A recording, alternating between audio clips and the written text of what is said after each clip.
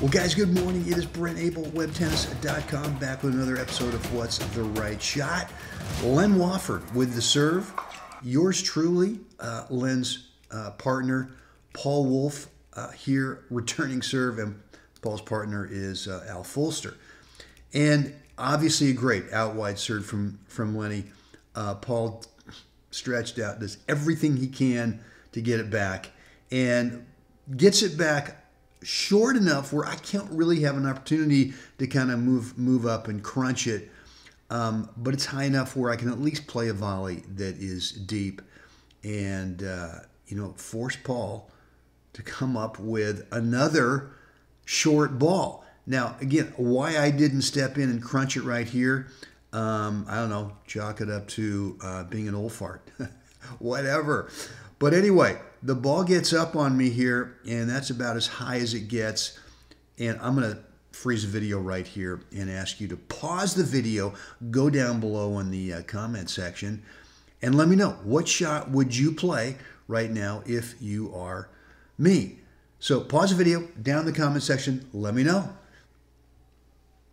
Well, all right, you are back. Let's go through the point. And again, there are times when you're up at net in doubles where, you wish you would close and crunch like this, but for some reason, I was a hair off balance. I had anticipated something more in the middle, and didn't get it, and just didn't feel I could push forward and take it on the fly. So let me go ahead and take it to where we froze the video before. And yeah, probably like you, or like a lot of you, I chose to play this thing up the line. Now look, strength-wise, at my age, I can't really crunch this. If I was younger, I could probably just really stick it, but I just tried to get it over there, and now the point goes on, and I'm just gonna keep it slow-mo, and then I'll go ahead and play it real time for you.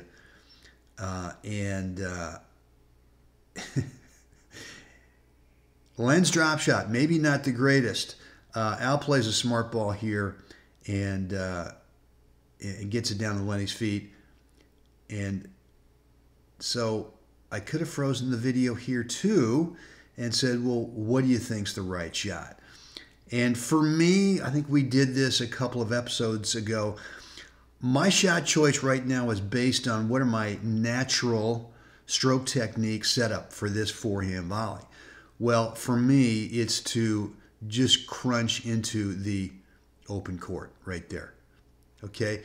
And it's got to be a winner because, like we also said in several episodes ago, if I don't get this thing past Al, if this ball ends up towards Al, guess what, right?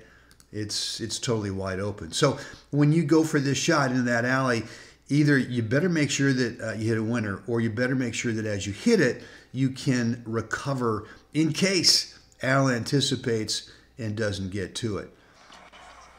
So guys, if you are struggling at all with your volleys, in doubles especially, right down below, click the link.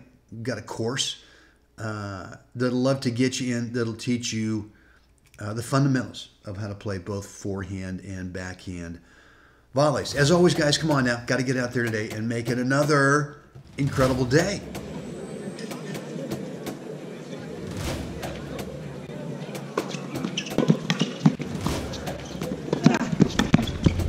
Quick.